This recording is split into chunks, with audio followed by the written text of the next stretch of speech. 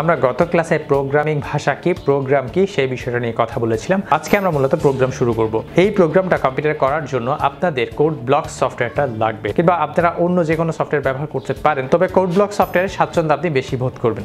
তো code block সফটওয়্যারটা যাদের কাছে নেই তারা কিভাবে এটা ইনস্টল করতে হয় সেই বিষয়ে আমরা একটা ভিডিও লেকচার তৈরি করেছি, ওটা আমি কমেন্টে দিয়ে দিব।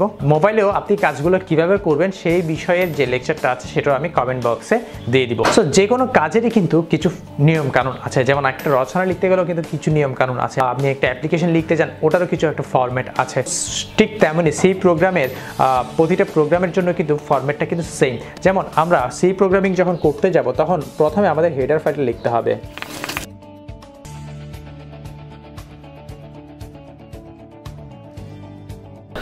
সো এবার কোডটা একটু এক্সপ্লেন করি। এখানে প্রথমে আমাদের এখানে আছে কি হেডার ফাইল, এরপরে আছে মেইন ফাংশন, তারপরে আমরা এখানে প্রিন্টএফ লিখলাম, রিটার্ন 0 লিখলাম। প্রশ্ন আসতে পারে হেডার ফাইল জিনিসটা আসলে কি? এটা নিয়ে আপাতত মাথা ঘামানোর কোনো দরকার নেই, আমরা বেশ কয়েকটা ক্লাস যাওয়ার পর এই জিনিসটা নিয়ে কথা বলবো।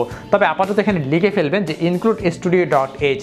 তবে মনে রাখবেন হেডার ফাইল একটাও হতে পারে, একাধিকও হতে পারে। এখানে যে প্রিন্টএফ যে ফাংশনটা আমি লিখলাম, এই প্রিন্টএফ ফাংশনটা কাজ করার জন্য কিন্তু এই জিনিসটা দরকার আছে, অর্থাৎ এটা কিভাবে কাজ করবে সেই নির্দেশনাগুলো কিন্তু এই জায়গায় দেওয়া আছে। ওকে, তারপর আসছি আমরা ইন্টিজার মেইন। এটা একটা মেইন ফাংশন। সি প্রোগ্রামিং এর কাজ মূলত শুরু হবে হচ্ছে এই মেইন ফাংশন থেকেই। সি প্রোগ্রামিং এ যদি মেইন ফাংশন না থাকে তাহলে তো কোনো কিছুই হবে না। এখানে মূল জিনিসটা হচ্ছে মেইন ফাংশন। আপনি এটা বাদ দেন, এটা বাদ দেন, এই অংশটা লিখে যদি রান করেন দেখবেন কোনো এরর ছাড়া কিন্তু এটা রান হয়ে যাবে। ওকে, মেইন ফাংশনটা আপনি বাদ দিয়ে অন্য কিছু লিখেন, দেখবেন যে এখানে এরর পাবে। ওকে, মেইন ফাংশনটা সে আগে খুঁজতে থাকে প্রোগ্রামের মধ্যে, তারপর ওখান থেকে সে রান করে স্টার্ট করে।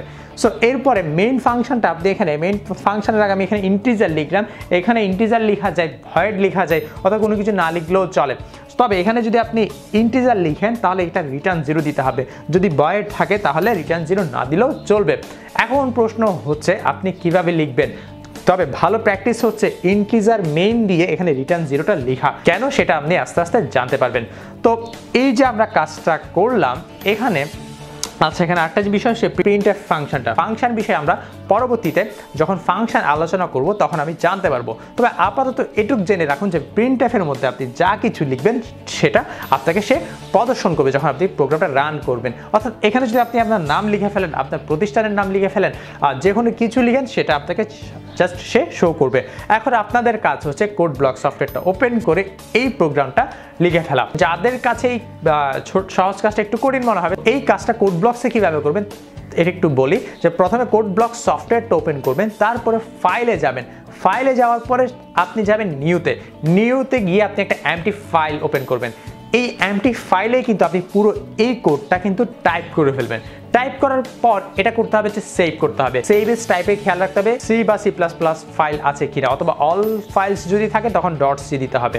এত ঝামেলা করার দরকার নেই, সি প্লাস প্লাস ফাইলসে রেখে দিন। তো এরপরে সেভ করতে হবে এই ফাইলটা। সহজ একটা এই প্রোগ্রাম রিলেটেড একটা নাম দিয়ে, এই প্রোগ্রামের একটা নাম দিয়ে ওটা সেভ করতে হবে। সেভ করার সময় সেভ ফাইলের টাইপটা কি হচ্ছে সেটা কিন্তু অবশ্যই খেয়াল রাখতে হবে যাতে এটা সি প্লাস প্লাস টাইপে থাকে। এরপরের কাজ হচ্ছে এটা তো সেভ করে ফেললেন, এখন দেখুন সেভ করার পর কিন্তু এটার কালারটা একটু চেঞ্জ হয়ে গিয়েছে। এটা আসলে আপনাকে খুব হেল্প করবে কোনটা হেডার ফাইল কোনটা ফাংশন এই জিনিসটা বোঝার জন্য। সো এটা রান করার জন্য আপনি বিল্ডে ক্লিক করে বিল এন্ড রান অপশনটাতে যদি এবার আপনি প্রেস করেন তাহলে কিন্তু এটা সহজে রান হবে এবং একটা কালো একটা স্ক্রিন আসবে। এই স্ক্রিনে আপনি এই আইসিটি স্কুল লেখাটা দেখতে পাচ্ছেন। সো এভাবে আপনি খুব সহজে প্রোগ্রামটা এখানে লিখে ফেলতে পারবেন। যে কোনো প্রোগ্রাম এই পন্থা অবলম্বন করে আসলে লিখতে হবে। সো আজকের ক্লাসটা এটুক থাক, আমরা পরবর্তী ক্লাসে ভ্যারিয়েবল নিয়ে কথা বলবো। ধন্যবাদ সবাইকে।